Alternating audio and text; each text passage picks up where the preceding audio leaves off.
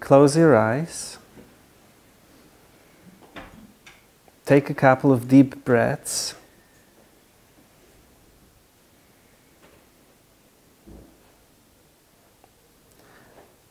And just try to become aware of what's really alive in you right now. What kind of thoughts are going through your mind? What kind of feelings are you experiencing right now? Just acknowledge them briefly. Is it hope that's present? Is it confusion? Is it pain? Just try to acknowledge each of those feelings and try to locate each of those feelings in your body. Where does your pain live? Where do some of your aspirations live? Where are all of those things? Where are they located in your body?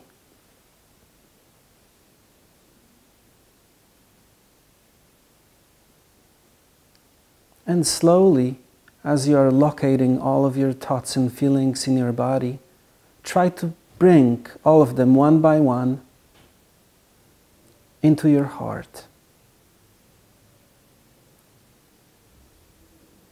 Bring your hope to your heart.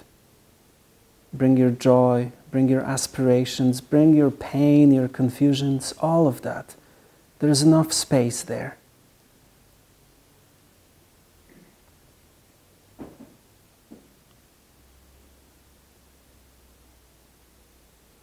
And now try to put the palms of your hands over your heart, holding all of that stuff, holding it with care and gentleness.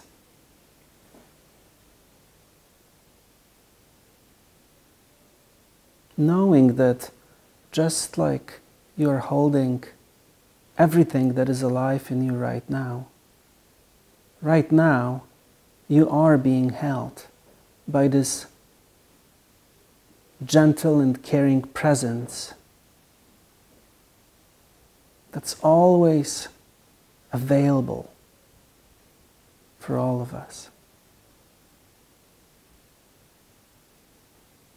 Try to imagine being held with this gentleness and care. Try to open every cell of your body to that gentle presence surrounding you right now. Try to imagine that your body is like a sponge. Try to absorb that warmth that is here holding us, holding all of us.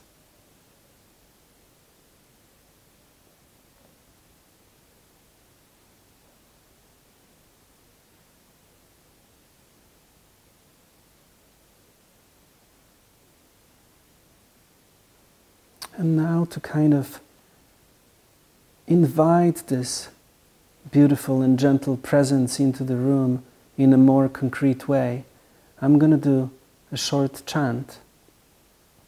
It's a Hindu-Christian chant that comes from Jivandhara Hermitage, which is located right outside of Rishikesh in India. That particular monastery was operated by one of my mentors, a woman who was both a Christian nun and a Hindu Swami. Both of those traditions beautifully met there in what they call a cave of the heart.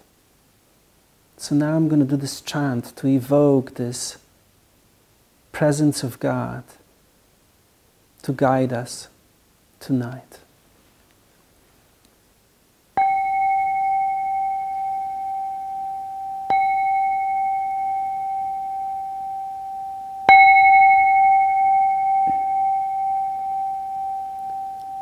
Om Sri Subhagavati Namaha. Yesu Yesu Yes. Bhagavati Namaha. Om Sri Subhagavati Namaha. Yesu Yesu Yes Bhagavati Namaha. Om Sri Subhagavati Namaha. Yesu Yesu Yesu Yesu Yesu Yesu.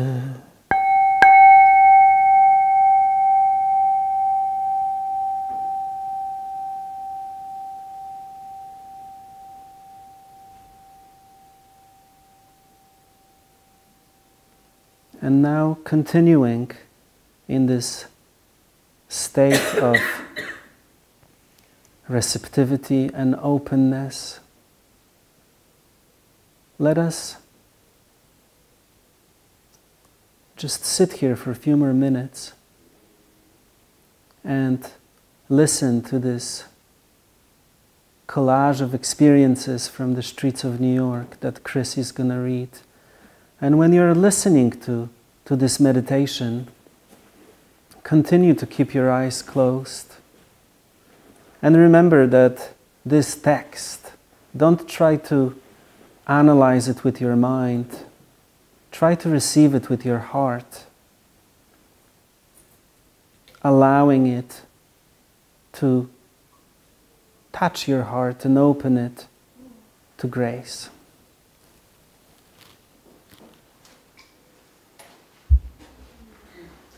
It's nighttime. I'm walking outside the Port Authority bus terminal, that depressing brick behemoth on 42nd Street and 8th Avenue, that is the main hub for buses arriving to and departing from New York City. I'm looking for homeless kids, trying to spot new arrivals that might still be hanging out, unsure of where to go. I keep my gaze active, scanning the outside and the various crevices of the building. Tonight, like every night, there are about 4,000 kids in New York City who will spend the night on the street. While most of us will be comfortably resting in our beds, many of these 4,000 will sleep on the subway, in an abandoned building, or with a person with whom they may well have to compromise their dignity in exchange for a place to sleep. I want to reach them, to offer help before they disappear into the Manhattan sinkhole. But I'm not the only one looking for them. As soon as they step off the bus, there is a chain of pimps waiting for them, ready to promise them their future that they dream of, ready to mesmerize their minds, stab their souls, and imprison their consciences. In 2004, Taz Tagore and I co-founded the Reciprocity Foundation, an organisation that offers street youth support and helps them build healthy and successful lives. Our job is to catch the kids before they become victims of this never-ending cycle of horror, abuse and prostitution. It is just a question of who gets there first. A long time ago I learned that if I want to be effective in my work, I have to walk the streets with certainty. I have to act and feel as if these streets are an extension of my living room. This aura of ease confuses all the pimps and the other sketchy characters here that are used to seeing fear in everyone around them. They are not sure of what to make of me. They don't know who I am or who I run with, and so they leave me alone. I walk into the station to see if I can find any newcomers. Kids come here from all around the country for various reasons. Some because they were asked to leave by their parents, some because their families were too poor to take care of them, some because they aged out of the foster care system. Upon turning 17 or 18, they were simply dropped off at the Greyhound bus station and told to follow their dreams. Some come here because they have suffered abuse by a family member, and the only way to escape that, other than suicide, is to run away. Some kids come to New York City because they are gay and they have been kicked out by religious parents who believe that the harsh reality of the street will convince them to change their ways.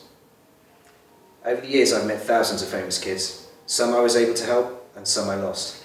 So here I am today, walking these streets, prayerfully knowing that each time I see a kid, it might be the last time. Knowing this changes everything. Knowing this lends urgency to my work. As I continue to walk, faces of kids I've known appear in my mind's eye. There is Tanisha, who got shot by a pimp.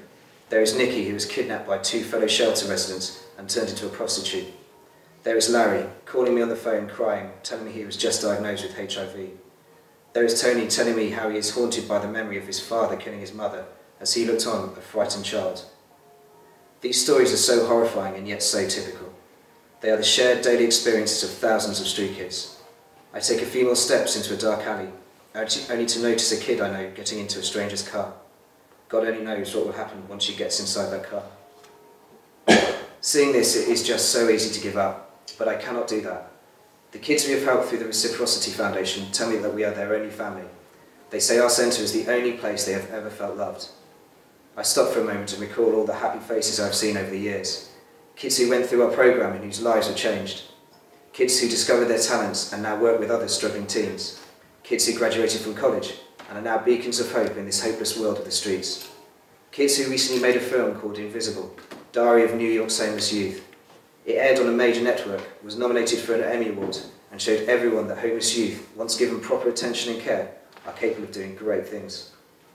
All of them came to us in a state of despair, and through the foundation got what they needed to lead purposeful and meaningful lives. Thinking of them, I know that I will not give up on those in need of help. It's 3 AM and time to go home. As I walk towards the subway, I try to hold all of those faces in my heart and offer them to God. Along the way, I hear a mad street preacher desperately screaming, "Where is God? Where is God? Where is God?" I look at him and the words of Mother Teresa come to mind. Jesus is the hungry, to be fed. Jesus is the thirsty, to be satiated. Jesus is the naked, to be clothed. Jesus is the homeless, to be taken in. Jesus is the lonely, to be loved. Jesus is the unwanted, to be wanted. Where is God? He is here on this street, lying naked in the gutter. He is here on this street, homeless. He is here on this street, in all the lonely and unwanted, waiting for our love.